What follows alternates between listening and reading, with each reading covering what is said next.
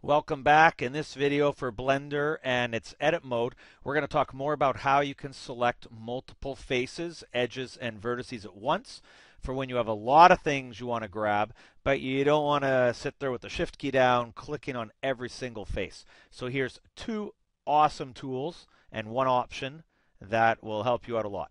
So I've got my sphere here because it has a lot of faces to work with. I'll hit the tab key, and this is what we don't want to do. I don't want to go face. Let's say I want all these faces up here. I don't want to go right click, shift key, right click, right click, right click, right click. That's annoying. So what I can do is I can hit A, which toggles, by the way, select all and select nothing. And I'm going to use a tool called circle select. So I'm going to go add, select, circle select. This is just C on the keyboard. That's the shortcut. So I'm just going to hit C. C. You'll see a circle pops up. I can scroll the mouse to make the circle bigger or smaller. And basically, this is the one rare time in Blender you use the left mouse button. But when I use the left mouse button now, anything that's over gets selected. So you'll see here I could go and grab those. You got to be careful you don't grab too much. And that's basically it. If you want to deselect something, you can actually hold the shift key down and it does the opposite. It unselects. Now when you're finished with this, you just hit the right mouse button or the enter key. And there you go. You've got all those things selected. Let's say I decide to move them up. Scale, a bit bigger. I don't know what that is, sort of a mushroom potted thing, I don't know. But whatever, right? That sort of shows you the basics. Now let's use the same idea if I want to do a selection of a whole bunch of points down here. Let's say I want everything. So let's go A to clear it off. Let's say I want everything from this line downwards. I want everything here. Well, there's a little problem with circle select. I'll do it really quickly, but if I go circle select and I start painting, you'll notice it grabs everything that I can see. But when I right click and turn the model, it hasn't grabbed the stuff on the back. Now true, I can keep doing circle select if I want, okay? But there's a better way to do this, okay? So I'm going to clear this out by hitting A. And the better way to do this is with this little option here. Limit selection to visible. Watch what happens to my model when I hit this.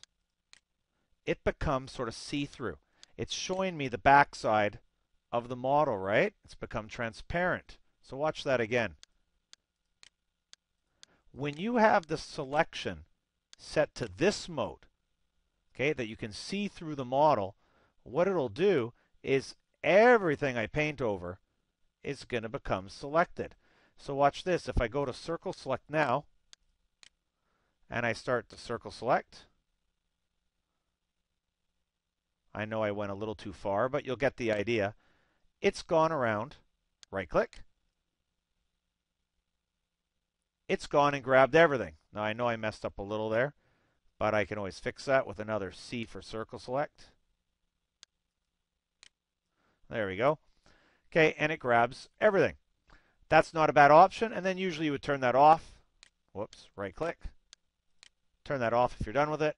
And then whatever you want to do with this, do it. I'll just pull it down or move it up, right? And you got your model. Not too bad.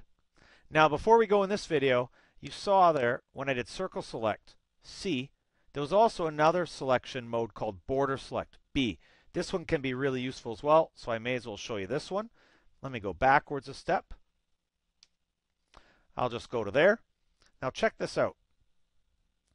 With my model selected here, okay, and I got it looking just like that, I'm going to go back to the see-through selection mode, and I'm going to try this border select, B. So I press B. I get a little cursor. I'm going to go left click, drag, let go, and look at that.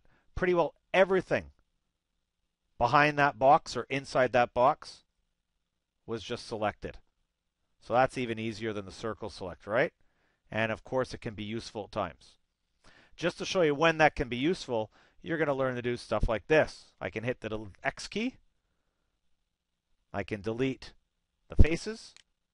And you'll see I just chunked off, half the sphere that I didn't really want.